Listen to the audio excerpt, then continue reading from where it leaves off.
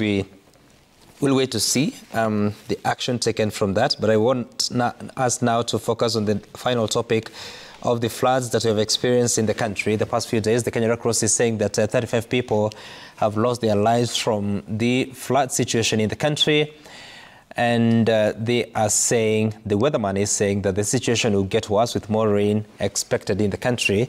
Let me begin with you, Peter Orero, here to paint us a picture of what you may have witnessed in the city county, but also what you think needs to be done, because it appears that we're getting into a situation of where we need to save lives faster than we have.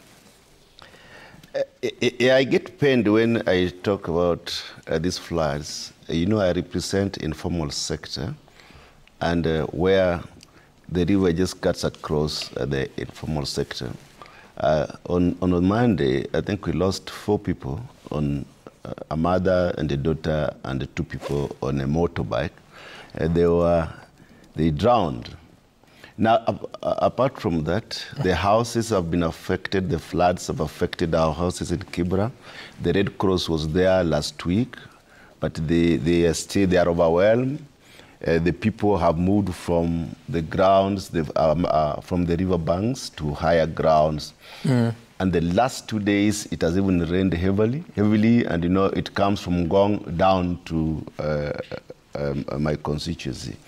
Not only in my constituency, but I think in Nairobi, because of the system, the sewer system and the other system, the ground is flat, and after a very short while, it floods extremely bad.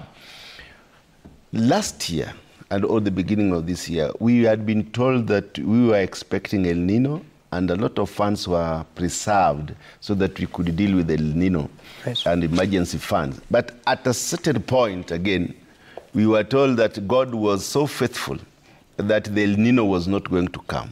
But with us now, the rains that we are experiencing is like El Nino.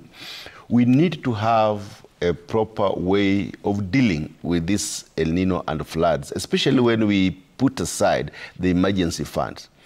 We have not seen the local government for Nairobi. They have not come to our rescue.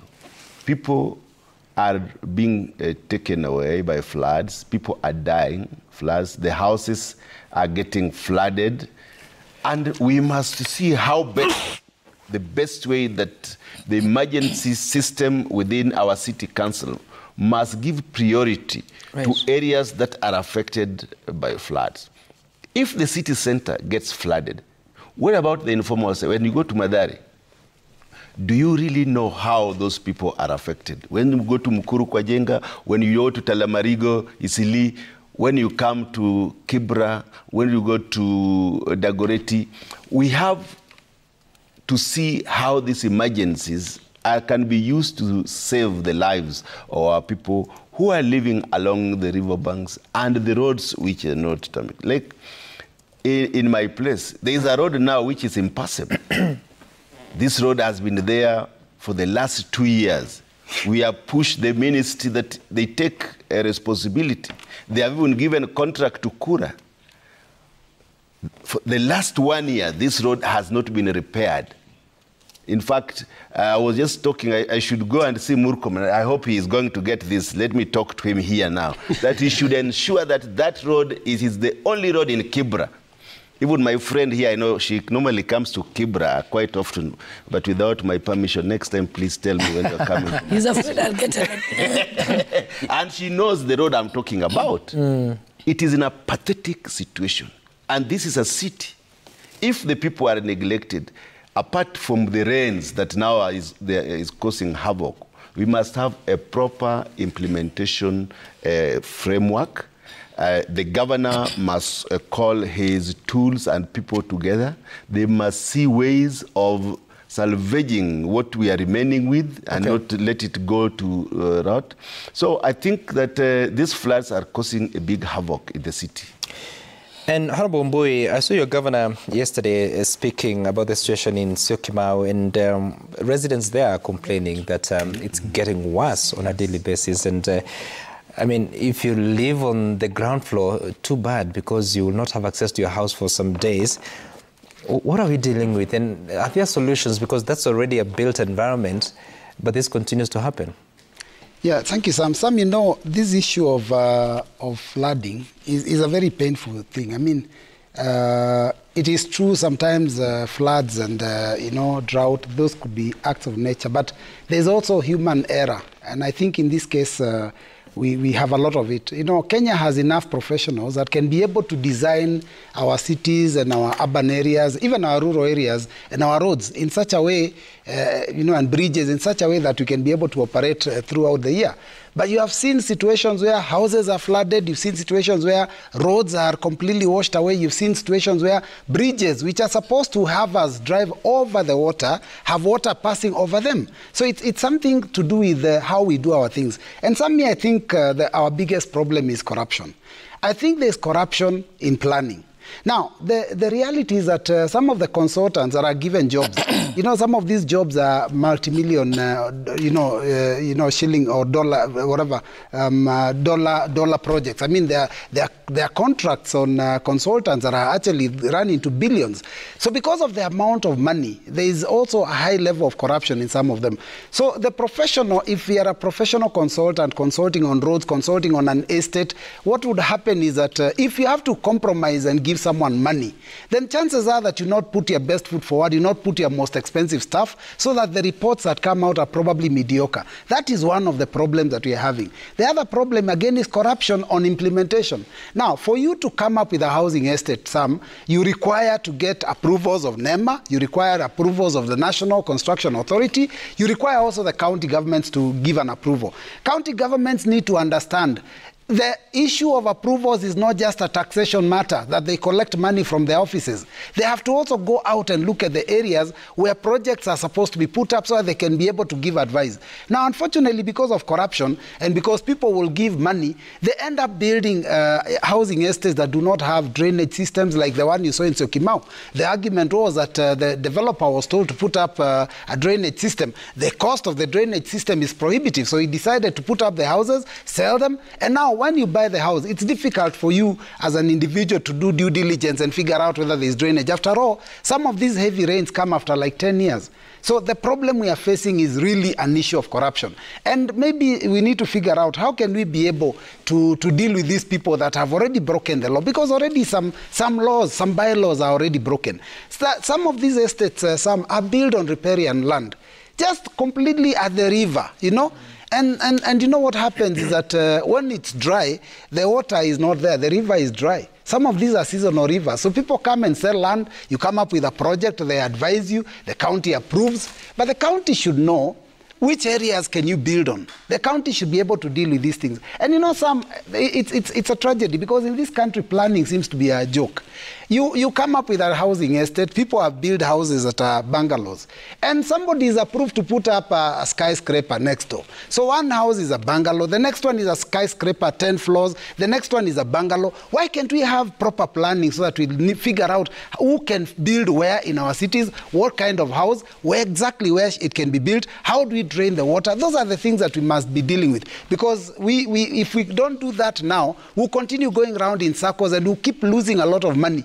And I saw people being told in Machakos, come out of your houses, you go and stay in a police camp. You can imagine, you've put up a house, you have children on holiday, and you're being told to come out of your house, and then you jump into a police lorry and be taken to some camp. You know, and you're not a poor person. You've afforded to buy a house. Right. It's unfortunate, Sam. It's really, really unfortunate.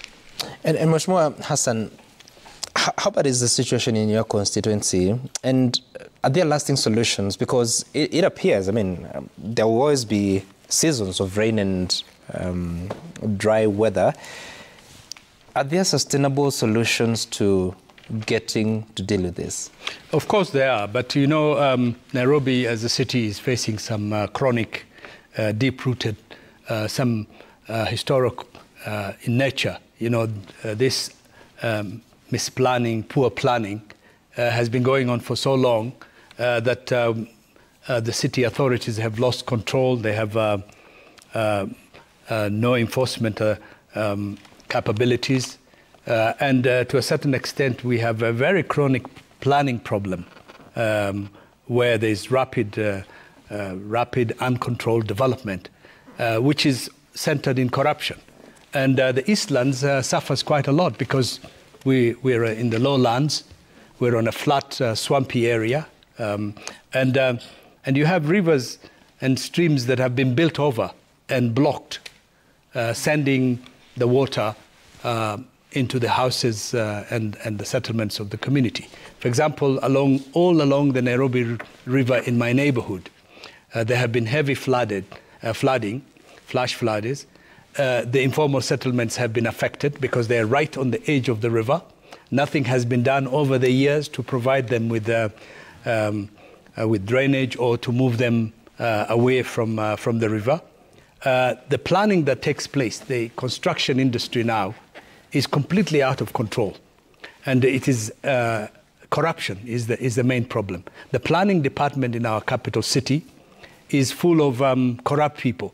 Planning permissions are given without due consideration in what is happening on where they have been built. And so you have a normal residential neighborhood where a house that would normally accommodate 5 people is demolished. And on top of it, you build a 10-story, 15-story building without the infrastructure. There's no sewage, there's no drainage. And naturally, whenever there's a disaster of this kind, you can easily find out the answer is that there would be flooding, there would be blockage, there would be losses, both in terms of investment and in terms of business. And unless the Nairobi government can reverse this process and can clean up its planning department, right. I don't know whether even the governor has control over it, because when huge amounts of money is changing hands, civil servants at the lower level disregard the instructions. You say huge money changing hands? Yes, for planning permissions. When somebody is building a building in the wrong place with absolutely no infrastructure to support it, then obviously such kind of permission should be So what should happen? Because the city is obviously expanding outside the core of what it was, and people are coming up with different structures on a daily basis. So what is essentially should happen? Because I also see some developers coming up with their own local solution of a sewage system. But it's not sufficient if the place do not have a properly built sewage system, if it doesn't have a proper drainage system, if there is no sufficient water supply. When you build a 10-story building or 15-story building, you're going to put up thousands of people up there. Mm-hmm. What is the waste management aspect of that building? Where's the drainage? Where's the water? All these things should be taken into consideration by a properly functioning and an ethically right planning department. Now, I'm in favor that we should build upwards.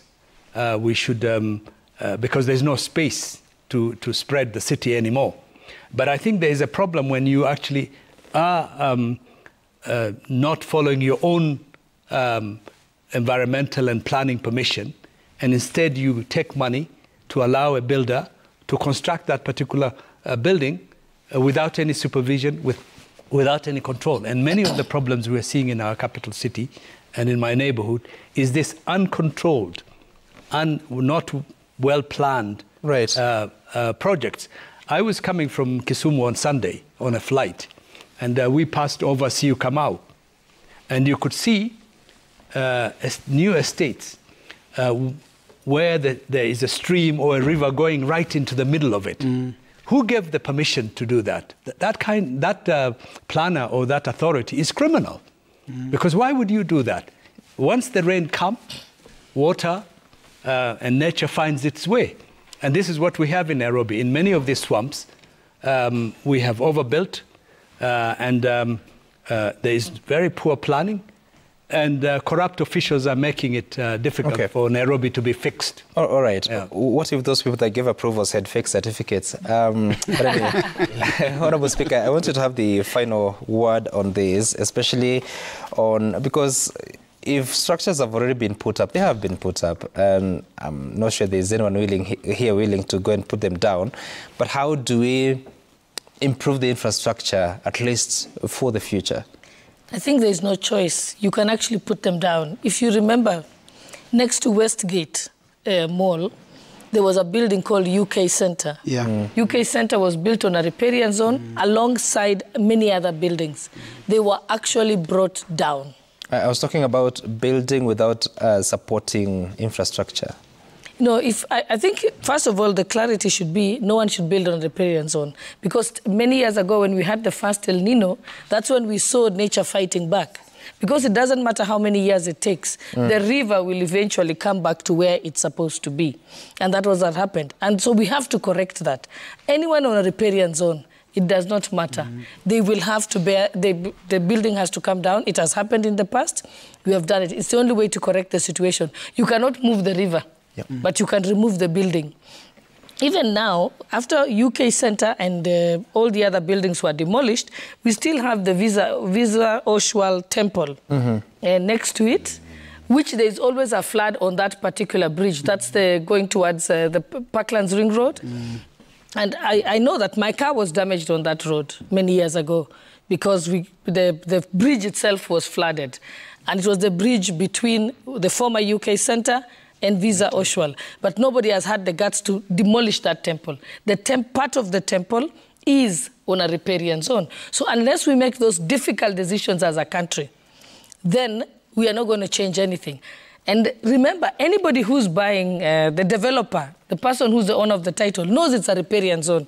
Because it's very obvious on the title document. There is no title document in Kenya that says that a riparian zone is not a riparian zone. So the person knows. But what they do is they bribe people at the planning department, the city planning department, and what happens is they get approval to be able to build on it. And then the next thing, you know, is damage. There was, and so this is not something that we are seeing for the first time. It has happened before. We have, when we had the first El Nino rains, so unless we begin to take responsibility that yes, and you can go after the developer. If somebody else bought the property, but the developer knew, the owner of the title did know. We've, in the countrysides, I think that is an easier problem to deal with. It is known by scientists and those people who are experts where water normally flows when there is heavy rains. We need to begin to build dams in those areas so that we can dam the water. I think I've seen it in Sekuru areas. Sekuru, the home of Kalonzo Musyoka. Sekuru. Yes, yes, those areas. You can, one time they have no water at all, but if you dam that water... Even in their place. Yes, even in your place. If you dam the water properly, you know, that water, this water that we would have collected now would have lasted us a few years. All right. One only wishes that something can be done to make sure that we don't have this conversation next rainy season. Let's take a look at the feedback that has come to us at Citizen TV Kenya. At Sam Gituku, the hashtag to use is daybreak. And Kenyans are saying that, in General Lazaro again, weak laws give politicians leeway to create inexistent positions in their dockets to fix in cronies, then come back to us to complain of our rising wage bill while silent over corruption. Enemy of developing nations is bad politics and nepotism.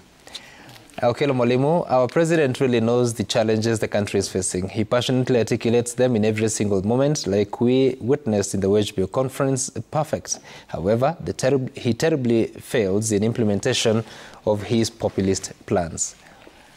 Bovi Roy, this issue of bloated wage bill has been politicized too much. We need to review job descriptions of government officers, root out those who have fake certificates and reduce travel expenses.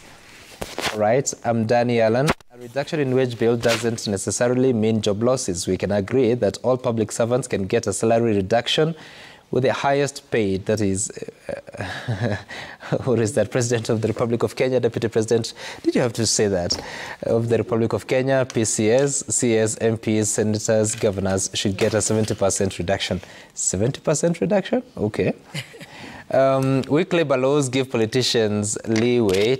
No, we already read this, and I have to thank you all for making time for us. Mheshimiwa Yusuf Hassan, he has already demiked himself.